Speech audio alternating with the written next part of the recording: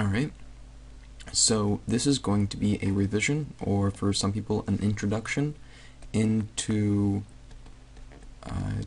biology topic 4, which is genetics. And this is generally for standard level, for SL of IB, the International Bachelor. I might add a couple of small things for higher level just from time to time, because sometimes it's easier to explain things in the language of the higher level rather than the standard level, but just going on. So topic 4 goes from topic 4.1 to 4.4, and we're going to start with 4.1. So 4.1 has in it, starting off, chromosomes. We're going to talk about chromosomes, we're going to talk about genes, we're going to be talking about alleles, and finally mutations. Mutations. I'm going to leave mutations for last, and they're probably going to, well, the topic of mutations is going to be not in this video, but in the next, because it's generally just as long as these three put together. So, our first question. What are chromosomes? Chromosomes.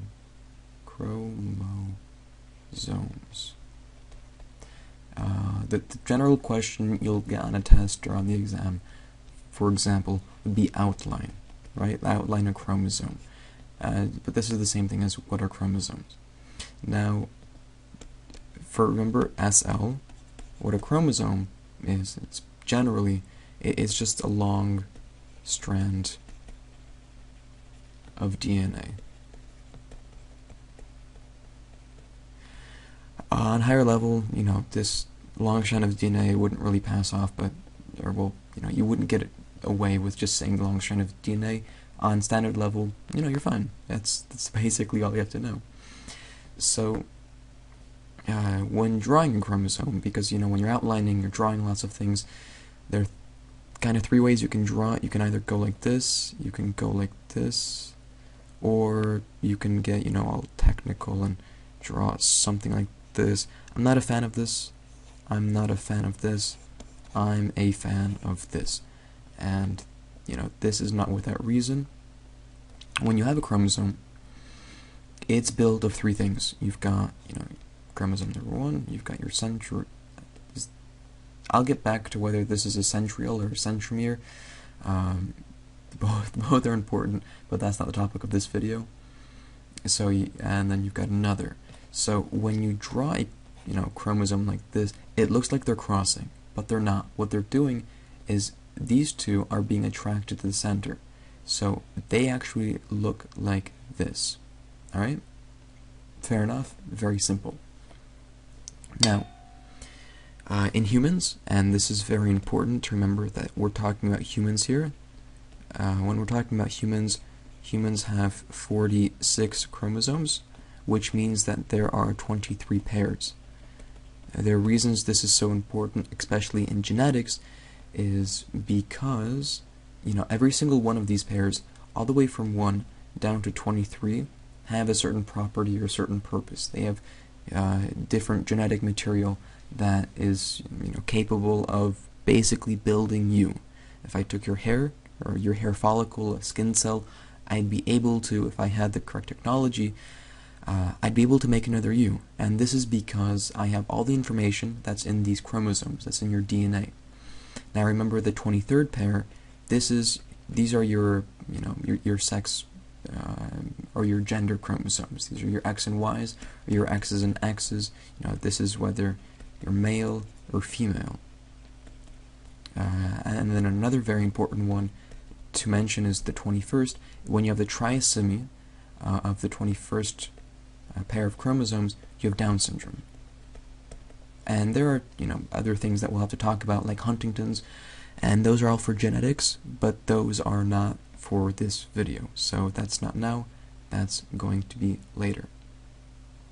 Alright, I'll go to the very top again. So, we know what a chromosome is. Now, what is a gene? this is also not too hard to answer, although we're going to be using a couple bigger words. So a gene is a heritable. This is a heritable factor that controls a specific characteristic.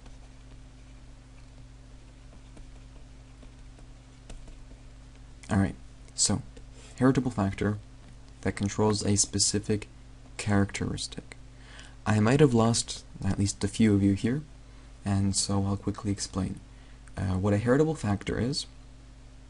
And this isn't too hard to explain. You'll get this easily. When you're thinking about genetics, and basically what genetics is, it's all about the DNA. So when you're talking about DNA, you're thinking about parents and their offsprings, their children. So let's say you have a parent and generation M0, and then you have a child or an offspring. And from what I remember, this is, I think, F1 or P1. I'll get back to that in a later video, because we're going to be talking about dihybrid crosses, and that's where we get into that, but that's not for now.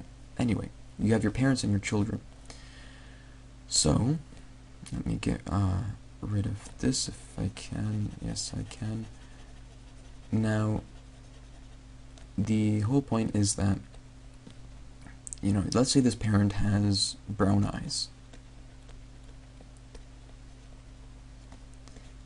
And let's say this child has, what? Brown eyes. The whole point, when you have something that's heritable, it means that it goes from a parent to a child. When you have a child, you give them, certain traits, certain heritable factors, that are hereditary, such as your eye color, your hair color, and your blood type. Those are the three main examples given in the IB program, and those are the only three I'm going to be talking about. You can give a bunch of others, such as, types of sugars and your proteins, types of bone structures or muscle structures. The list goes on and on. Basically, everything that makes you, it's all in your DNA, and it's all heritable. But what's most important to understand here is the difference between your genome versus, or your genotype, let's go back here, your genotype versus your phenotype. So, your genotype, your genes, this is all about DNA. This is, when you have your eye color, hair color,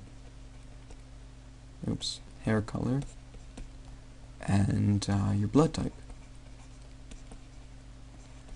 These are examples of your genotype. This is what makes up you. You have no control over what kind of eye color, hair color, and blood type you're going to have, because these are things that are decided basically while you're still being created, before you're born, while you're still growing inside your mother's stomach or her womb.